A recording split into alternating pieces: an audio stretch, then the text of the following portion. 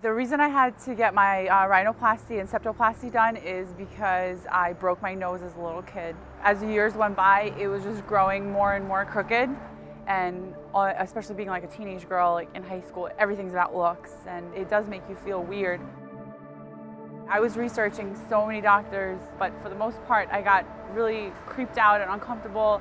A lot of doctors were putting a lot of pressure on me, but the real difference I noticed with Dr. Guida, it was just a huge level of professionalism that I didn't get anywhere else.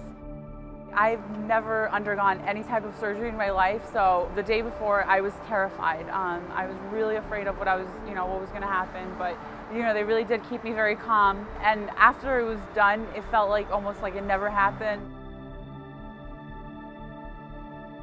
I just feel comfortable all around. Also, my breathing's much better, but looks-wise, I just have a higher level of confidence.